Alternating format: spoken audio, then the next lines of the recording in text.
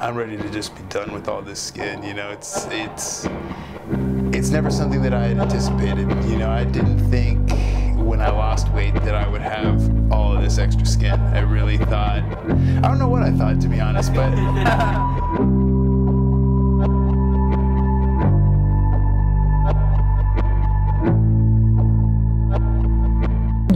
not wake up during the surgery. You will not feel the surgery. And then when I am finished, say, okay, we're done. And about 10, 15 minutes later, he turns it on the dials, boom, magically you wake up. Okay. Yeah. Everyone wakes up.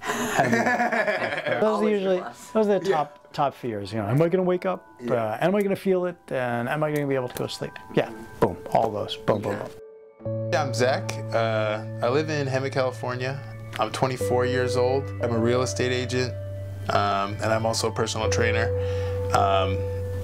Personal training isn't really that lucrative, so at least not yet. My highest weight was 463 pounds. Like, I was always kind of uncomfortable with being overweight, you know, like I didn't like the way I looked, I didn't like the way I felt, I didn't like not being able to do certain things, but I've always been really outgoing and really social. So like that aspect of my life never really lacked. Like I was never an outsider. I never like didn't have friends. I was always pretty popular, but I wasn't confident like in my body image. And so that was never really enough to get me to lose weight. Like I had tried a few times here and there, and then it was kind of like, you know, I would lose a couple pounds like doing whatever fad diet or whatever this, whatever that, but it never really stuck. And it wasn't until I was 19, my dad, he's overweight. And he's always been overweight, and he had a heart attack in 2012, and after he had his heart attack, it kind of like scared me a little bit to kind of like look into my own health. So I scheduled a doctor's appointment to just kind of get a general checkup, and I got diagnosed with hypertension at 19, and that's also when I was like 460 pounds. So then that was kind of like my moment of, oh crap, like if you don't do something about this, like you already have high blood pressure, you're already on blood pressure medication, like if you don't do something about this now, you're just gonna die from this. Like, so it wasn't until it was like a life or death situation to where I was finally like, okay, no, enough screwing around, like it's time to get serious about this.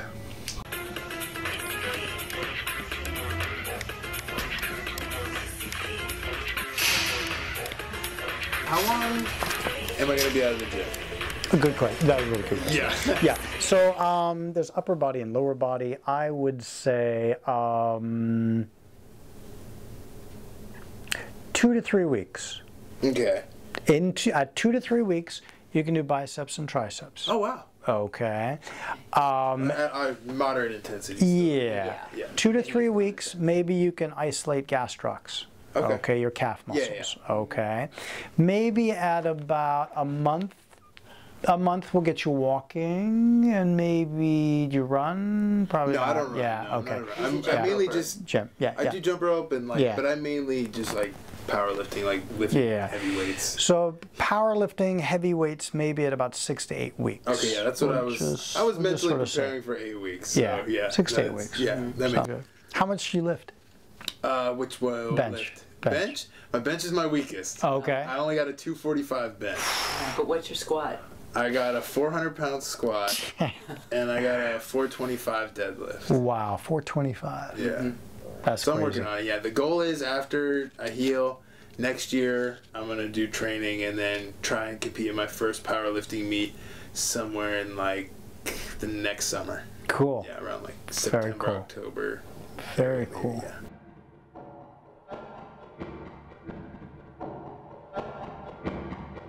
I'm getting the circumferential body lift, and then as well as a chest reduction.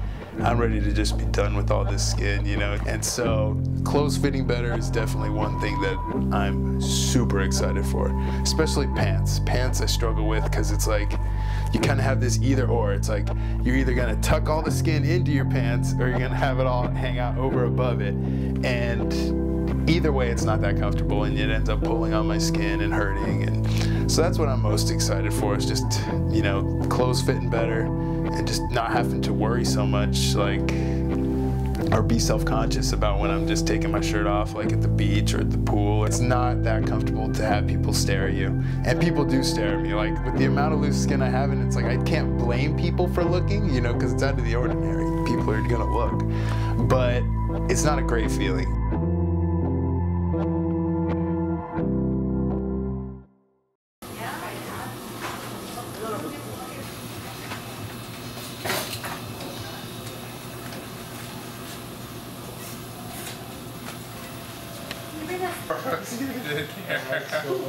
Good deal. Have a great ride, have a great trip. You got a good vacation spot. Hawaii is pretty awesome. Yeah, I'm excited. Just relax, cool. Excited. All of that. I follow it. How you gonna find it?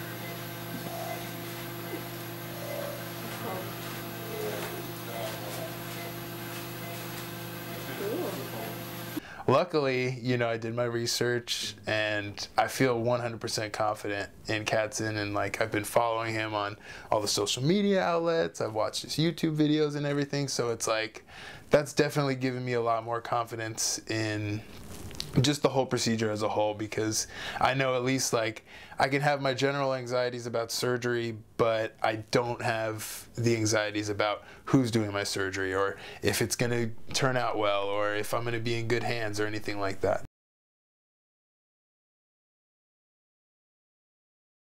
How many weeks are we? We'll be 3 weeks on Friday. My belly button. I was like, oh wow, there's already spots that are like no scabs. That always sticks a little bit up there. Let's, yeah. Alright, so what we do is... Dang! It's a lot better today. Yeah, so that's what we wanted, right? Yeah, no, I'm just surprised. A little swelling out in here. Betadine looks great. That looks fine. He's Yeah, a little worried about right swelling there. Yeah, that's... It's all going to smooth out. I think Okay. there's a little stitch right underneath there. All right. Okay.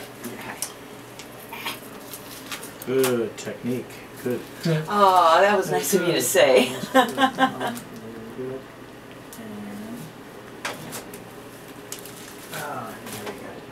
So this, just making sure it's not swelling or anything. Looks swollen to me. It is. It is swollen. I'm just making sure it's not fluid. Big difference, and it's not. Okay, very good. Gotcha. Now let's do sort of the spin around. Yeah, looks good. This point looks fine. That looks fine. Yeah. I mean, not that bad, but it's definitely. I know it's there. That's for sure. Yeah. Good. And then this guy. But yeah, this nipple looks way better. Yeah. And the body's kind of cool. If Oh, yeah. You, Take care of it. study military warfare, that's what the body does, okay? It picks off the small battles first. Right. Wow, So interesting. it does the little wounds first, so it's Really? healing up that, it's diverting all its energy to that while everything else is at bay. So once this is healed, then the body will concentrate on this guy, Okay. okay? That's And fascinating. then probably the backside, and then probably this side.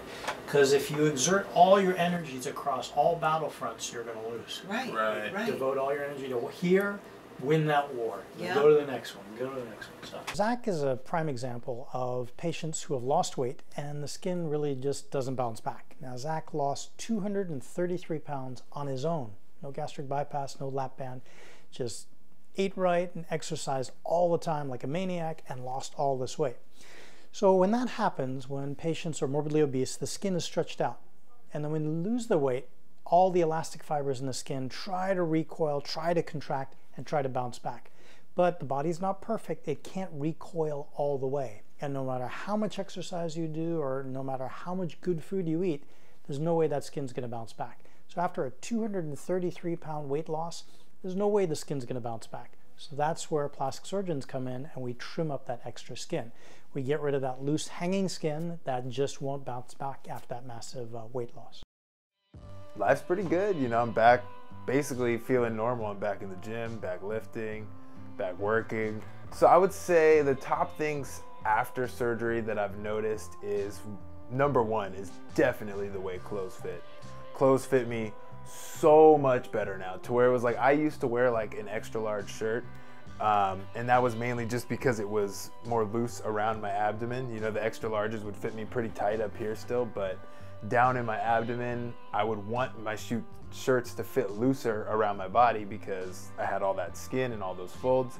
And now it's like I just wear a large shirt, which I wore some large shirts before, but now I'm so much more comfortable in them. And then the way pants fit is completely different too, because I used to kind of have to play this game of like, okay, well, am I gonna like try and tuck my skin down into these pants, or am I gonna like hang my skin over these pants? And now it's just, pants just fit flat all the way around me.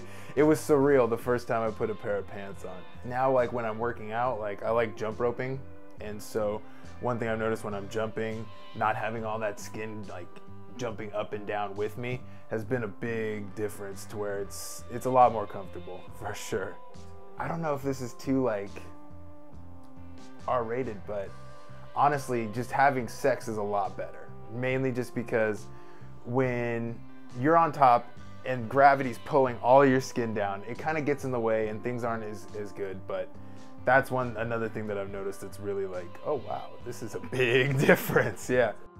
Luckily, I stuck to exactly what Dr. Katzen told me to do. You know, I rested for as long as he told me to rest. I changed my bandages when he told me to change them. I did everything that he told me to do. So I don't really feel like there was much I would change. You know, before I got my surgery, I knew I was gonna be down for a long time, so I meal prepped a bunch of meals before my surgery, so that way I had enough food to kind of like keep me on track through that. And so yeah, no, I feel like I was pretty prepared, and there was not really much that was unexpected. I mean, obviously the pain was unexpected. I was not expecting to be in that much pain, but other than that, I feel like I was in good hands, in the sense that if if I listened to what he was telling me to do, things went pretty smoothly. I was definitely very on edge before my surgery, and I told a couple of friends of mine, like, I really felt like just getting in my car, driving away, getting a hotel room for the night, like the night before my surgery, and just kind of like ghosting everybody, and then just showing up a few days later like, yeah, hey guys, I'm back, like, my bad. Because it's scary, you know what I mean? It is a big procedure, and in my position, I never really had any sort of major surgeries before, so I was really intimidated by it. But now looking back on it, I'm very glad that I did it. I'm very glad. Yes.